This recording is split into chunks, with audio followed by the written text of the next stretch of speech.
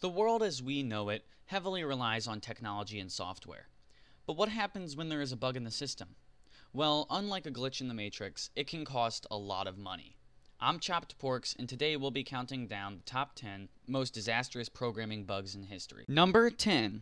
So, chances are you have a phone, and whether you do or not, you've probably heard of the popular carrier AT&T. And while it is a successful company now, they could have lost it all on January 15th, 1990, when they opted to upgrade to a more complex software than their current in hopes to improve long-distance calling. Well, obviously, this backfired. What transpired over the next 9 hours was a businessman's nightmare. 75 million missed phone calls, an estimated 200,000 airline reservations canceled, and a loss of $60 million in long-distance charges were missed. All this madness was due to the fact that, with the new software, came the orders to push messages to the switching centers a lot faster than normal. The switching centers handled the calls and carried them out.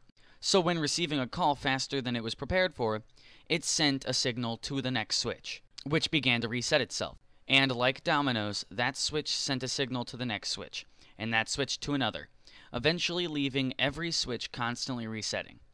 Without switches to handle the incoming calls, AT&T services were left unavailable. Surprisingly, the company was not hindered as you might think, and still stands strong today. Number 9. The year is 1962. The news has been hyping up the Mariner 1 launch.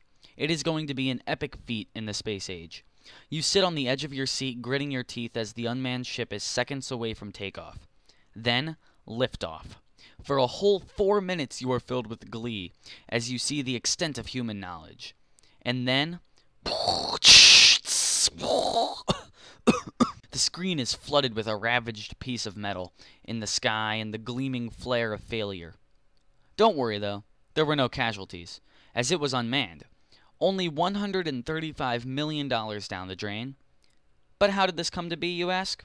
Well, the order to self-destruct was issued by a range safety officer only 6 seconds before separation, because the craft had not responded correctly to certain commands.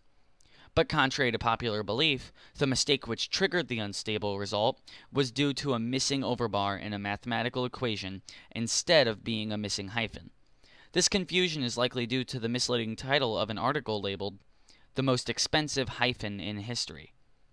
But the story doesn't end tragically, however, because 5 weeks later, Mariner 2 was launched and successfully completed the original task of flying by Venus. Number 8.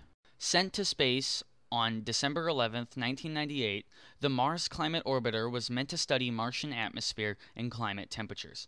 The probe stayed afloat until September 23, 1999, when the probe was planned for stable entry into Mars's orbit, when suddenly communication was cut 49 seconds before expected. The communication was forever lost and the probe was never found. But the probe cost $327 million to make, so what force is great enough to throw that money away? Well, a simple line of code is the answer. The line at fault is the part where it calculates a safe position for the probe to enter the atmosphere. But the line of code that measured this produced results in United States customary units instead of metric units. The use of two different types of measurements conflicted with each other and caused the probe to either crash or spin out of control. This didn't stop us though, because as I'm sure you know, we recently discovered flowing water on Mars's surface. Number 7. It was an average day at the stock markets for Knight's Capital on August 1st, 2012.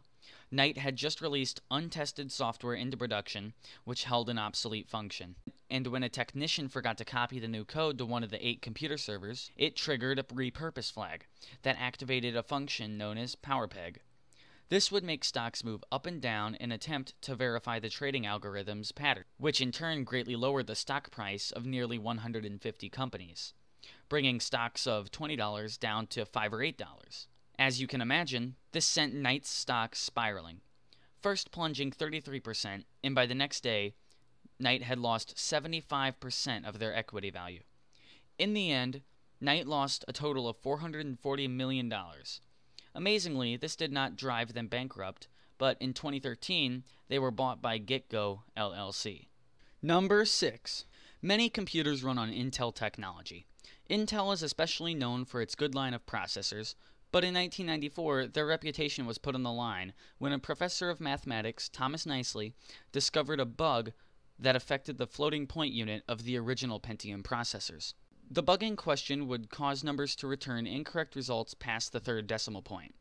This bug was not found in every processor, but it was not only a few that had it. As you can tell, this caused quite a big problem for people using it for fields in math and science.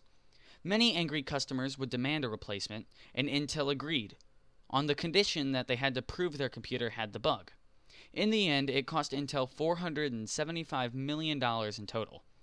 This did not affect them in the long run, however, as Intel stands strong today as one of the leading providers of PC parts.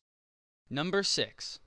Made by Atomic Energy of Canada Limited, or AECL for short, the Theric 25 was a machine for radiation therapy. The design flaw of this machine was so great that I find it hard to believe that nobody foresaw this beforehand. To start, there were only two modes of radiation therapy: direct electron beam, which consists of a low dose of 5 electron volts, and a megavolt X-ray mode, which, along with sounding like a villain's secret weapon, delivered an X-ray beam mixed with a 25 electron volt beam to the target. As you can tell, there is a drastic difference in radiation. The fatal bug in the software caused a megavolt to be released, even when an electron beam was chosen. This bug would lead to 6 deaths amongst the patients there. However, keep in mind that this happened in 1985, so there is nothing to be afraid of now. Number 4. In the last one, I said there is nothing to be afraid of now, and that may be the case, but in 2000, 15 years after the Theric 25 incident, a Cobalt 60 machine in Panama's National Cancer Institute was also experiencing difficulties. The machine was very expensive and the bill drove upwards of $10,000. Because of this, the Cobalt 60 grew old and was barely used. But when it was used for radiation therapy, it caused 24 deaths by overdose.